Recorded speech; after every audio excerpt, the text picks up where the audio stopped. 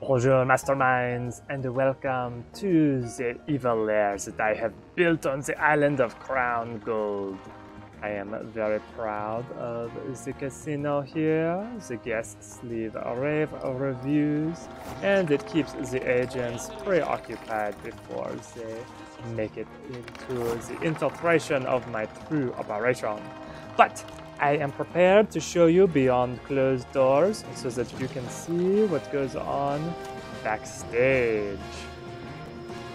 So, Evil Genius 2 is all about building your evil base, and the tutorial does a really good job of showing you what rooms you need to use and what uses they have, giving you a good start onto your base building. But what the tutorial does not do really well is tell you whether or not these rooms that you build are going to end up requiring significantly more space to support your operation, or if they can effectively remain a side closet off of a corridor with just a simple piece of furniture in there.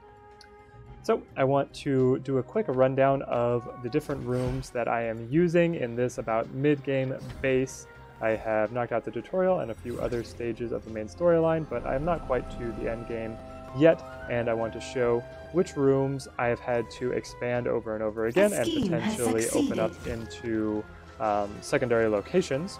And hopefully this can help you guys be able to better plan out your next base or any extensions that you're going to build on the base that you are currently working on. We're going to jump right into it.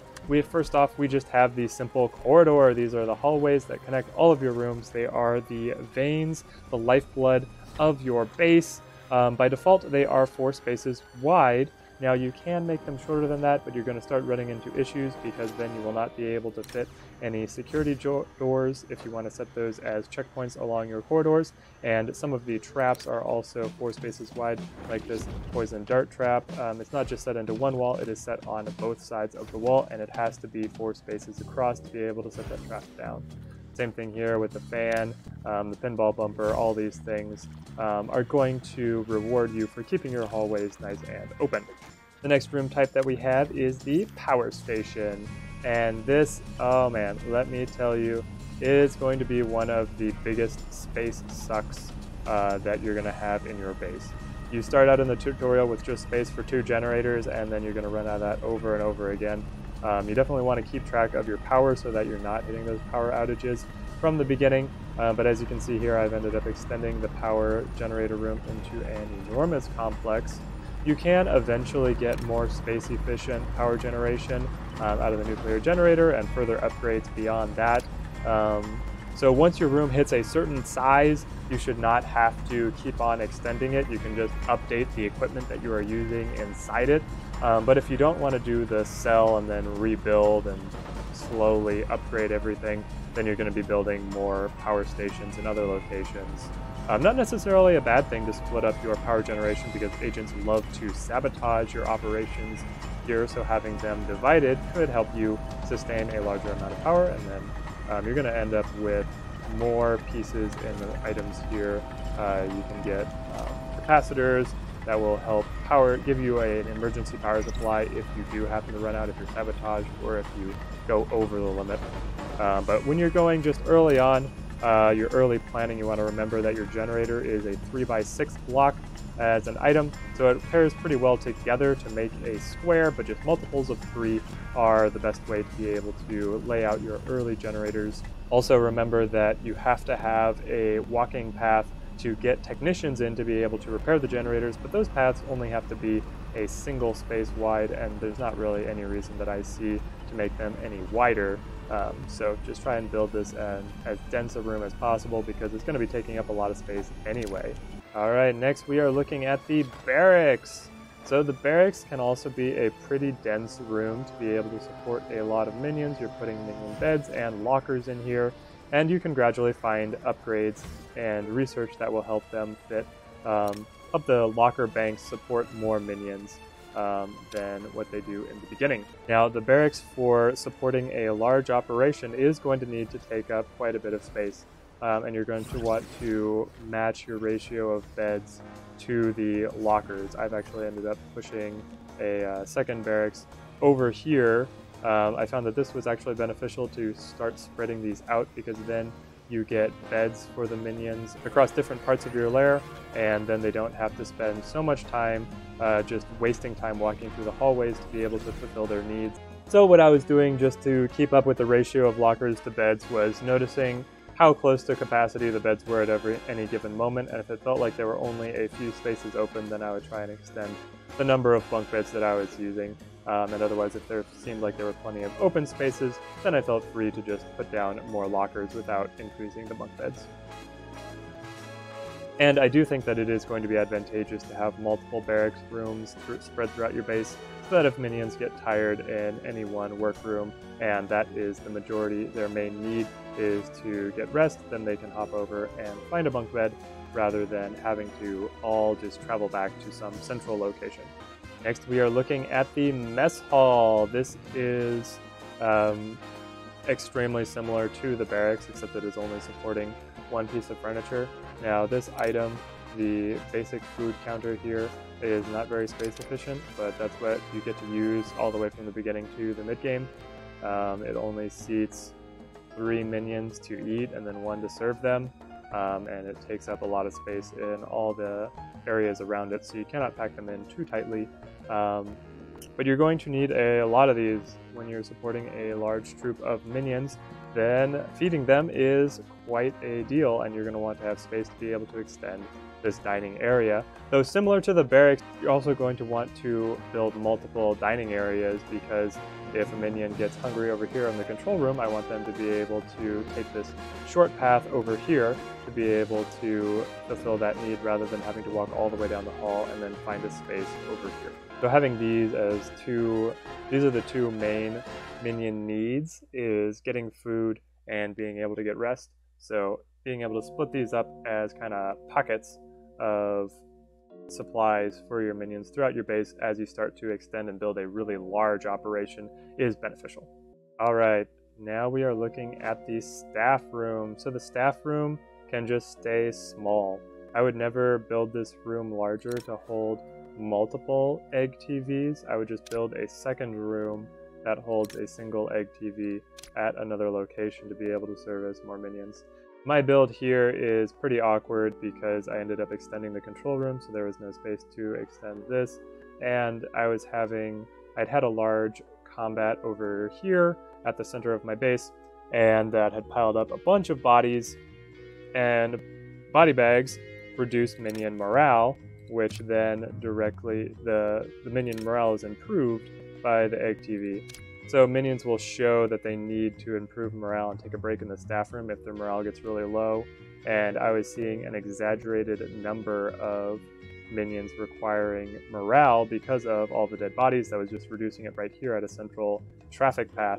So I was having a wave of desertions until those were all cleaned up, and I thought that I needed to increase my capacity, but I didn't. As you can see, I don't have any minions using either of the egg TVs right now, and I have a fairly large minion population. So this room is unnecessary, and I would shut it down and switch it over to something else if I needed the space right now. Or just move it to another location, like potentially another floor if I start to extend my operations significantly onto the next floor. But yeah, after you build this in the tutorial, it can kind of stay out of the way and small because it just fits this egg TV, and this can service a bunch of minions, and it is a fairly uncommon need that they need to come here and improve their morale. Next, we are looking at the archive. The archive is just like the staff room. It is going to see minimal use after you build it in the tutorial. You don't need to make it any bigger. I have added a single extra re-education chair, but as you can see, no minions are using either chair right now. So you can probably get away with just one for a pretty long time until you start getting advanced agents who are going to be really bamboozling your minions and sabotaging their smarts. Now we're going over to the infirmary, and maybe you can see a trend. There's all these tiny rooms right here in the corner. The infirmary is one that you don't have to build very big, at least not until the end game. I just built this off of the tutorial, the required size to be able to fulfill that condition. I slammed in the 1 intense care pod, and that is it. If you are seeing frequent battles, you may want to increase the number of intense care pods. But for me, if there is a large sequence of fights, then my minions usually just die rather than get injured and need to use the pod. I don't have many advanced types yet, even here in the mid-game, that are going to be able to take a significant beating and still survive to come back and use the pod.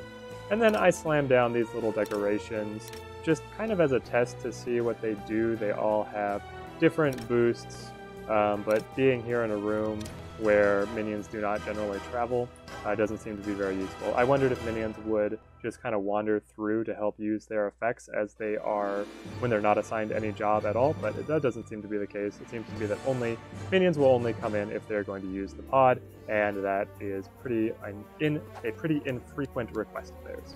Haha, now we're getting to the good stuff. The vaults, the heart, the golden heart of the lair. So I had to start with a vault over here from the tutorial, and as you can see, I have extended it pretty significantly with a bunch of pallets of gold. I am at 17% capacity here. That is because I have continued to extend my vault over here, and I am actually in the process of building yet more vault over here so that I can relocate to this upper floor that I can kind of keep as a max security area for holding my vault space. This is a pretty crucial room to be able to keep a large store of money. When times are good, you want to be able to stockpile a lot and then have a pretty big reserve to draw upon when you need to get something done quick for a mission. You're going to end up extending your vault a lot. If you build the location in the tutorial as your vault, that's probably not going to remain your vault. You can extend it a little to be able to keep up with your gold supplies, but then I would look at relocating it to a more secure location and really locking down that area of the lair. Minions do not have to go in and out of the vault ever. Gold just magically appears here from your operations and then disappears whenever you spend anything. Minions never have to come in and out, so you can make as elaborate a security checkpoint as you want to get into this vault to help protect you from other agents who are going to try and infiltrate, like rogues who are going to want to take what you've got and then break out. Moving to the control room, this could also be argued as the heart of the operation. I have a miniature control room here. This is what I started with from the tutorial, and I filled it up with the radio repeaters to be able to begin my criminal networks.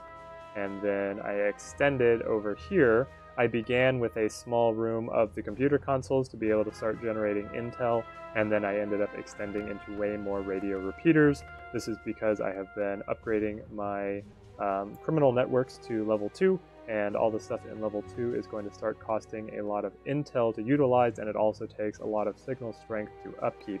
But I'm finding that those upgraded criminal networks are more valuable than having a lot of level 1 criminal networks. So if I'm using 3 radio repeaters, I prefer having 1 level 2 criminal network rather than 3 level 1 criminal networks. But that's just the approach that I've been taking in this game. I am still experimenting to try and find the optimum balance. And you're going to end up with a lot more item types that can go into this room. I have just researched the big screen, and putting that in is going to require more wall space, and then also empty floor in front of it so that you can have a minion watch the big screen and be able to keep your heat from increasing as quickly on all of your criminal networks. So you definitely want to have the control room with plenty of space to expand. This is a good room to try and consolidate into as few spaces as possible because it is going to be a minion worker hub, and it can be very useful to put your genius here with their ability to force minions to prioritize the jobs around them, because otherwise minions see the control room jobs as a very low priority job. And if you are running low on your workforce, you are going to always see these chairs be empty. No one's going to work the computer consoles. They're going to be doing other stuff at the lair. Alright, hopping into the minion training room, building up all those specialized minions. As you can see, I don't have too many of the minion types unlocked yet, but I have a little bit of space for some extra training locations. This is definitely a room that when you build it with a tutorial, you're going to extend it so much.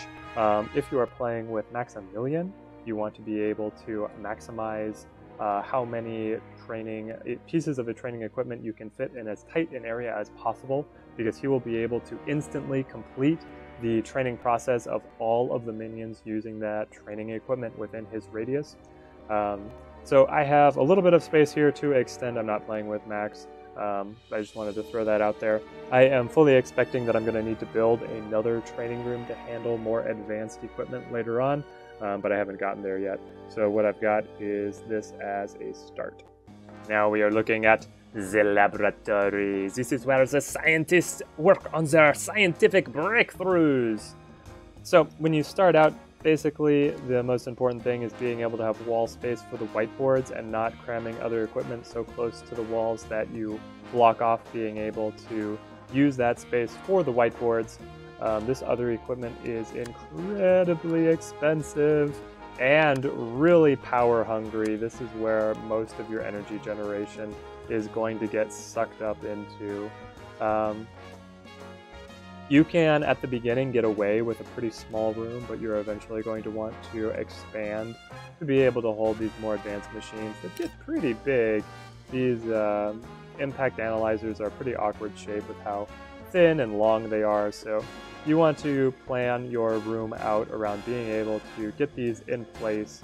I actually like this setup where you get two next to each other and then you use two of the data banks on one of the sides here, and this kind of forms a nifty block that's pretty space efficient because scientists need to stand on this end and this end and then this end, and so you could have the rest butted up against the wall.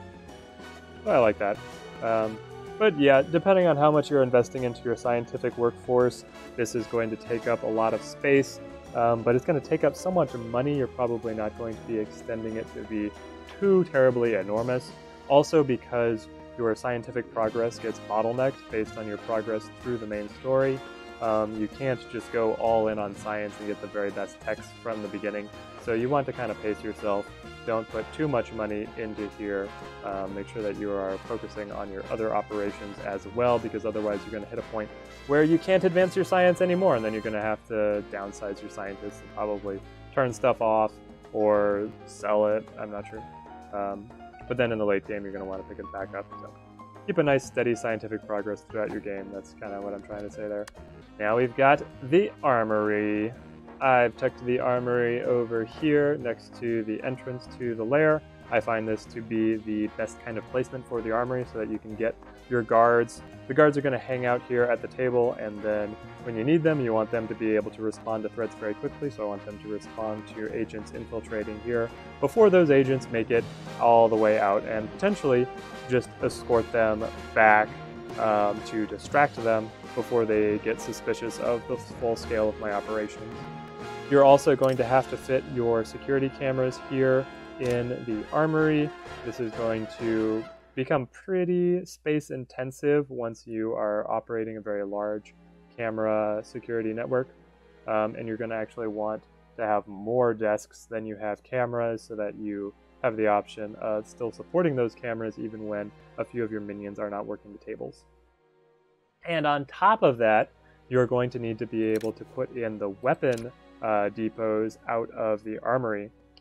And so all I'm using right now is the club rack, but I should probably start extending this. They only support giving weapons to 5 minions, and actually any minion type can pick up these items, so or at least multiple ones. I think that these are all for the security guys, but I've seen the stun batons get picked up by other minion types.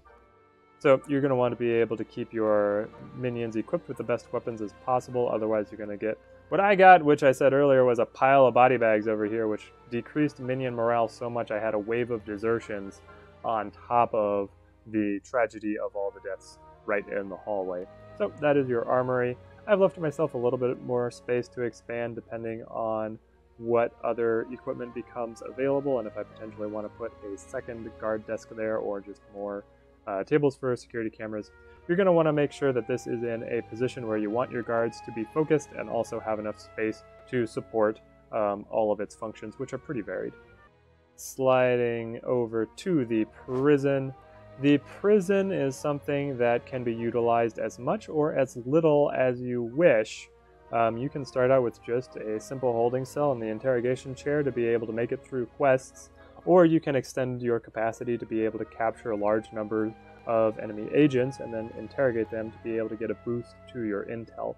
What I was finding is that when I was using the computer banks in the control room, I was able to generate enough intel. I didn't have to worry about capturing and then interrogating all of the guys.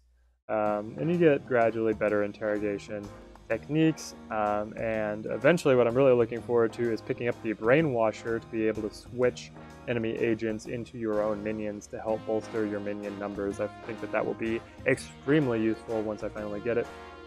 So you do want to have a little bit of space to extend the prison from what it is, the space that is required to be for just the tutorial, but you don't have to go crazy on this unless that is the kind of evil genius you want to be, and so that's kind of the freedom. I could see some players building absolutely enormous prison networks. The downside there is that enemy agents can only be kept behind bars in these cells for so long, and then they just break out. So if you're just trying to hold a whole bunch of prisoners, you're going to have waves of prison breakouts, and that just turns into a mess. You want to kind of deal with them pretty quickly by either interrogating them or brainwashing them. So you want to make sure that you have that system to cycle them out of the prison just as much as you do the holding space to put them in prison. Now the inner sanctum. The finale, the crowning jewel of the tutorial setup. You want to be able to extend this beyond what you have to build in the tutorial, because you're set with just 64 squares in the tutorial, and then you have to put your desk in it, and the desk is a pretty large piece of furniture, but then you also definitely want to include the conference table here. So what the desk does is it will improve the stats, or it will regenerate, whatever you want to say, the stats of your evil genius, and the conference table does that for all of your henchmen as well as for your evil genius. So once you start supporting your henchmen and using them in combat, you really want them to have a way to regenerate, and this conference table is essential as I see it, and you're going to need to be able to extend this inner sanctum to support it. And I haven't gotten to do it yet, but throw down as many decorations as you can. Make it look real good in there. Finally, we are looking at the casino. This is the stealth for your operation. It's going to start with a default layout and then a bunch of clutter that you can sell for money, and then you need to put in the equipment that you want to use, and you need to then figure out if you want this equipment to scam tourists or work as a trap for investigators. I've been pretty successful laying out a few machines in the direct path of the investigators, so that will try and slow them down, and then the auxiliary machines can be set to scam tourists. And then you're going to want to lay out some other of the furniture options for the casino. These casino sofas often draw congregations of the rest of the tourists, and then you can kind of focus their attention within an area where you're trying to scam them and make as many extra dollars to support having this front as possible. You do have the option of extending the casino. You can build it off onto the sides, you can build extra entrances to your lairs, you can build mazes of walls and other casino furniture, and so you can really try and slow the agents down in that way.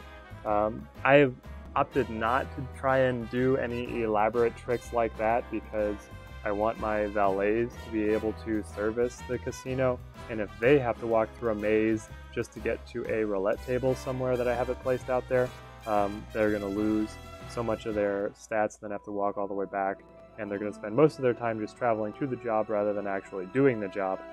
So I like leaving it kind of open for that reason.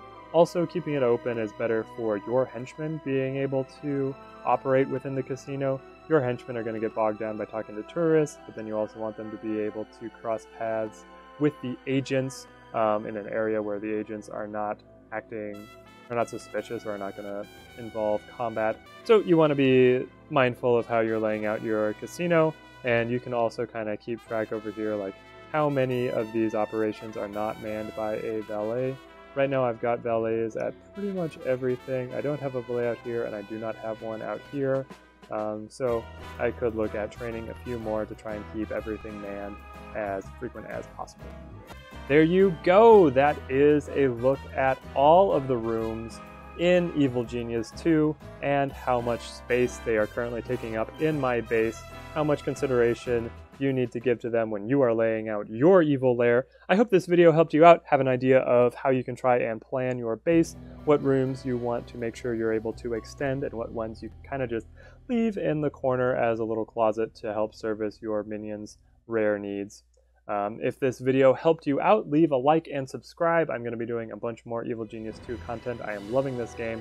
Thank you guys for watching, and have a good one.